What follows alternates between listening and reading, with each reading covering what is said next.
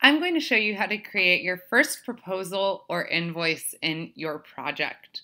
Once you create your project in Ivy, you'll be brought to your projects page. All you need to do is go directly into the Proposals tab. The rules apply for the same for both proposals or invoices. And you'll see right over here a button that says Create New Proposal. All you need to do is click that button, and you'll be brought to a page which will allow you to compile all of the different products and services that you want to present for your client. So in this case, I can pull items directly from my product library. I can always manually add items on the spot. And I can also add services. So if you're offering your client any painting, installation services, labor, whatever it is, you can always add them right over here, as well as add them on the spot. Once you do this, you'll see that the title, the description, my cost, and my markup are already set from when I either clipped the item into my library from the Ivy Clipper or added an item directly into my product library. You have the ability to add your shipping cost right over here. You can set a markup on shipping, mark the item as taxable or not, and assign it to a room. Now, you can always change this so that the title has an alias name. So I can just call this side chair, for example. And with our services, you can always add the description on the spot. So painting of living room walls, for example, and add our cost. Once again, we can add our markup, mark the item as taxable or not, and assign all of these items to our room. I even have the ability to add my document tag right over here, so I can call this initial proposal for products.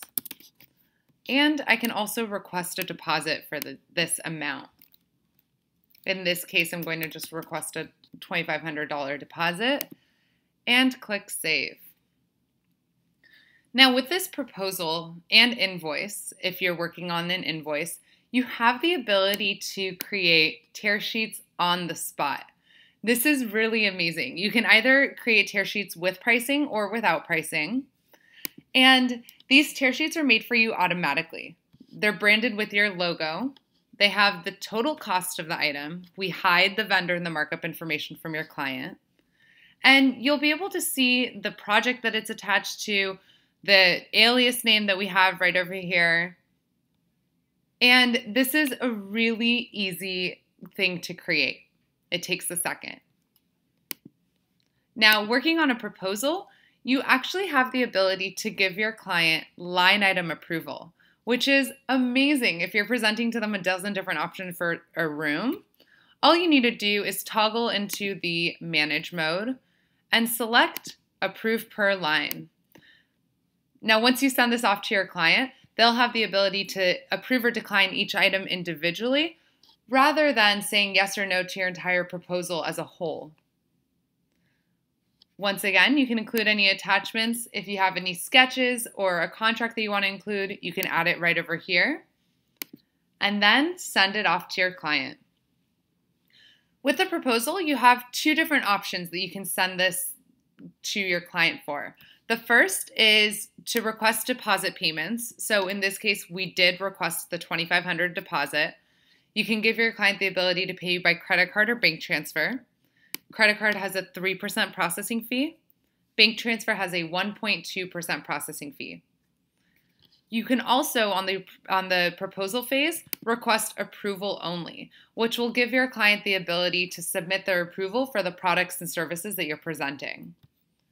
All you need to do is send it off, and your client will be brought to their project dashboard.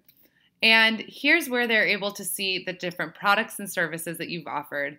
They can click on the items, they can scroll through them.